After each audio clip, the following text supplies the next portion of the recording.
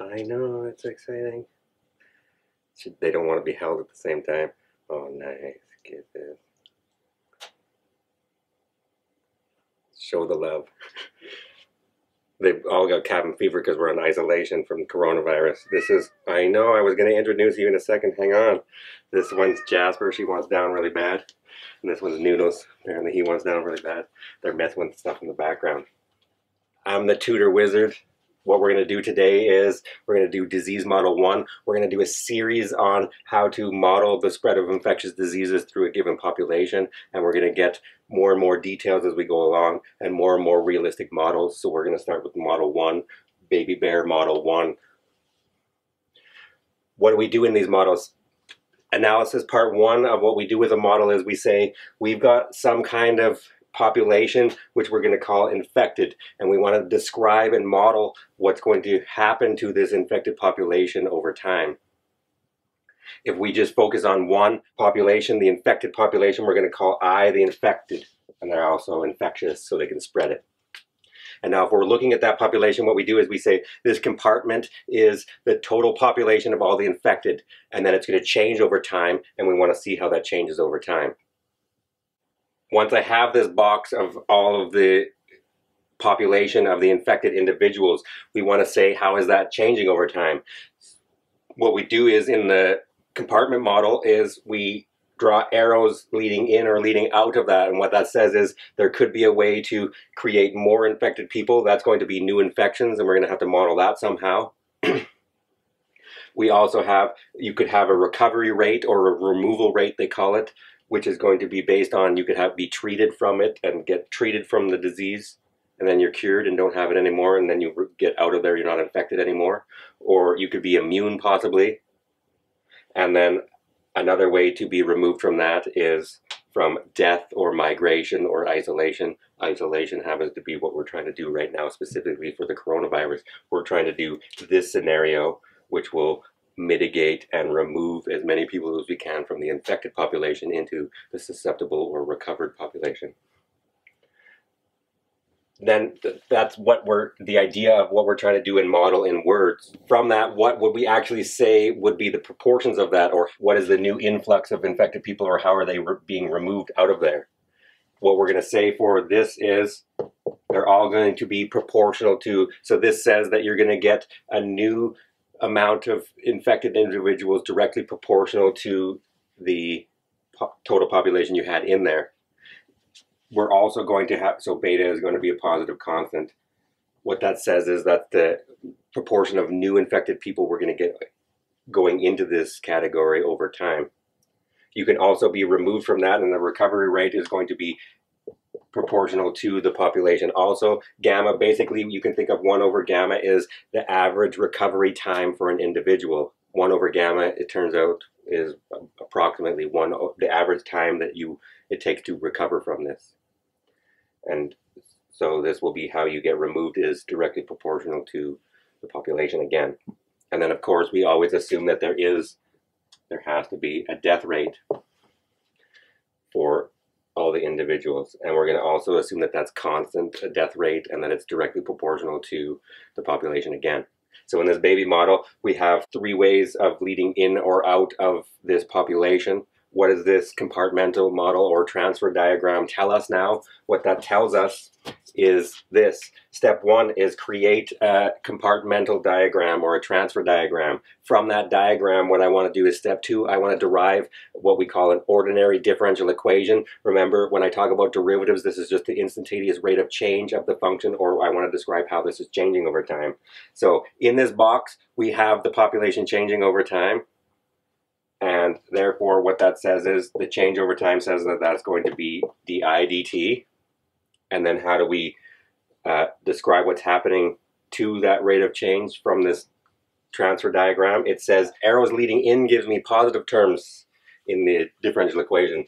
What that's going to say is I get positive beta I is a term. And then gamma I is leading out, so we're going to get minus gamma I.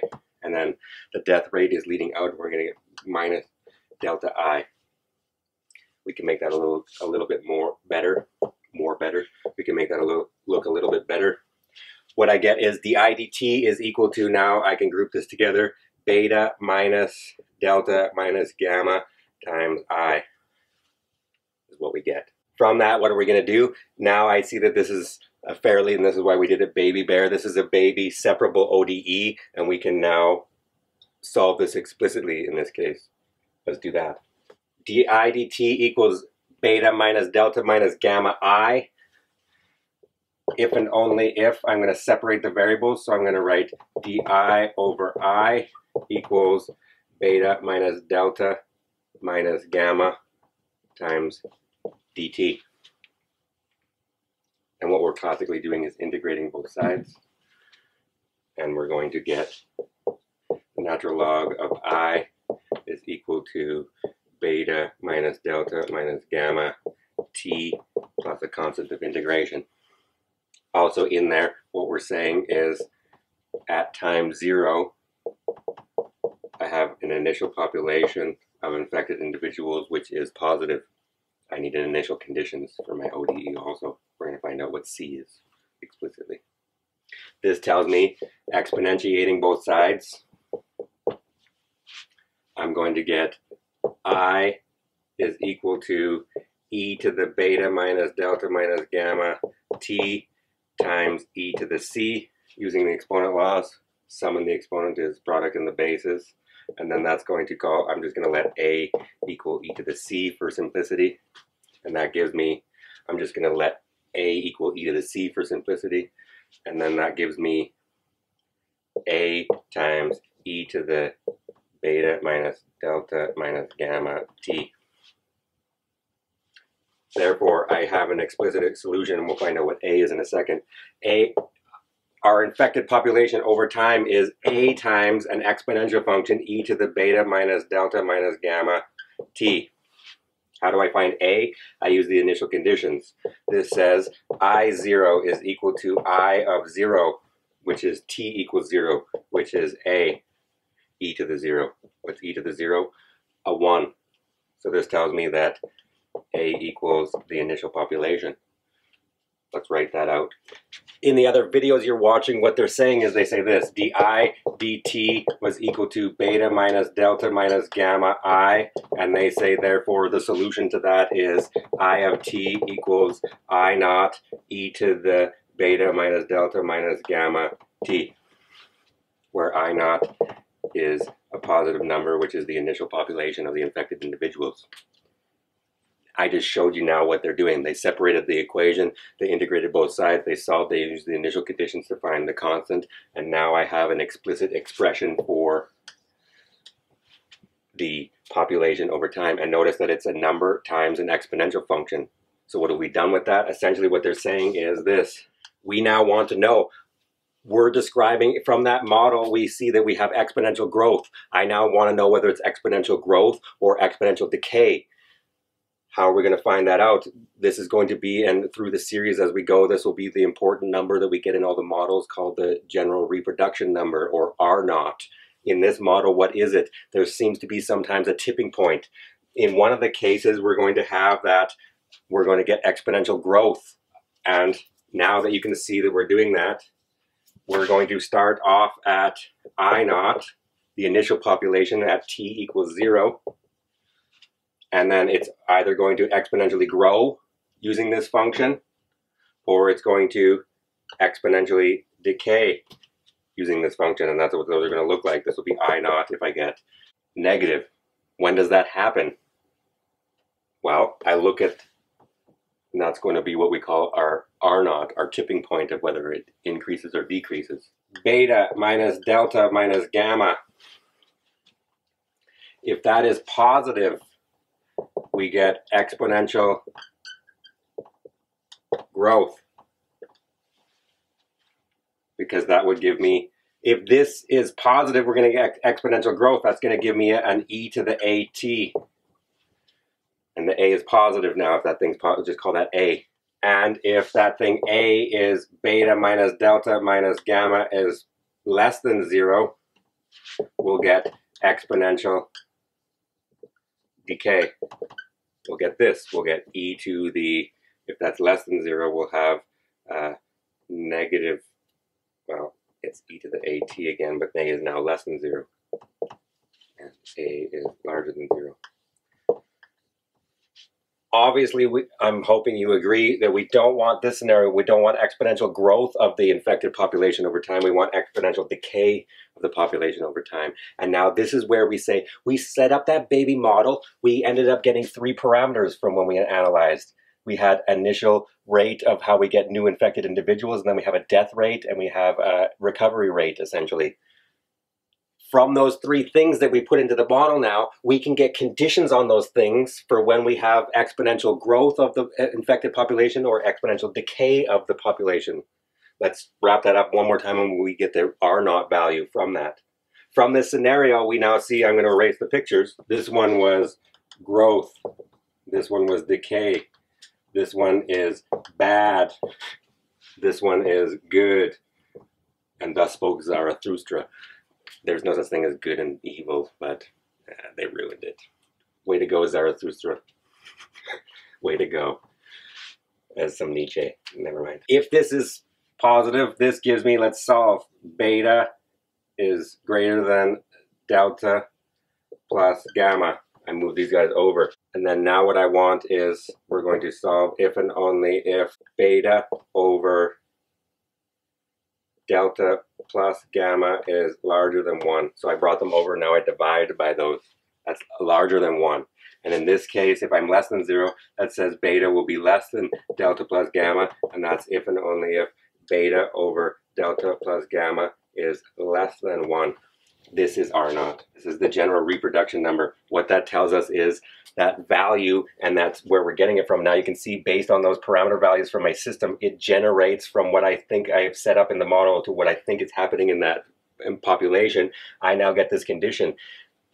The general reproduction number is essentially saying how many new infected individuals you'll get in a unit amount of time given the introduction of 1 infected individual into the population of susceptibles. That's what the general reproduction number is telling us.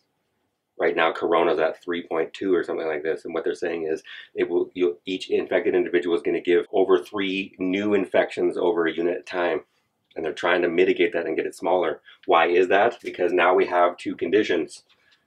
If we have that R0 is equal to beta over delta plus gamma, if that is less than 1, we get decay. Now he's yelling in the background. First he's talking to the camera. We're trying to shoot video. Shut up. He's howling like a dog. First of all, you're a cat. Cats don't howl. Dogs howl. Marmo. That's what he's doing in the background. I don't know if you can hear that. What was I saying? In the general reproduction number, if that reproduction number is less than 1, we get that the infected individuals I of t decays to 0, which is what we want. It'll disappear in the population. If we have that R0, which is beta over delta plus gamma, is larger than 1, we get exponential growth, which is bad.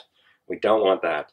Also, what this tells us, if you analyze, in the real world, we see that, and when you start doing ecology and all those types of things, we're on an oblate spheroid in space, we're on Earth, and that has a carrying capacity. It can only carry so many individuals of any population. You can't just grow unbounded. So this model is going to end up being unrealistic because of our assumptions, essentially. No models are correct. Some are more useful than others, and what we're doing in this series is exactly starting at the beginning and then trying to get the most useful model in the scenario of modeling the spread of infectious diseases. In this first one, what we saw is by just modeling one of the populations, the infected, and focusing on that and making our assumptions about what's happening there, we see that we get a model which has either exponential growth or exponential decay, and that seems somewhat unrealistic in the real world because we can't have the population just exponentially grow or decay over time. There has to be some kind of carrying capacity or something happening. That's exactly what we're going to do in the next model. In the next model, what we're going to do is we're going to add a few more assumptions. Then we're going to do an SI model. What we're going to do, instead of just focusing on I, we're going to focus on the susceptible individuals and the infected individuals and see how that interacts. And then we'll get the same thing. We're going to go through this all over again. Hit the button here to subscribe. You'll get notifications for more videos. See us on Facebook at Adrian the Tutor or on Twitter at Tutor_Inc. I'll see you next time. Math is awesome. And if it leads out, you get a negative turn. What the hell? Fucking cat tried to jump. He wanted up there and you were ignoring him. Reset up the angle, I guess. Yeah. That was the cat attacking the cameraman. That was Just feel these claws in my chest. You have to pay attention to Noodles when he talks to you, otherwise you'll get that. Okay. There he is.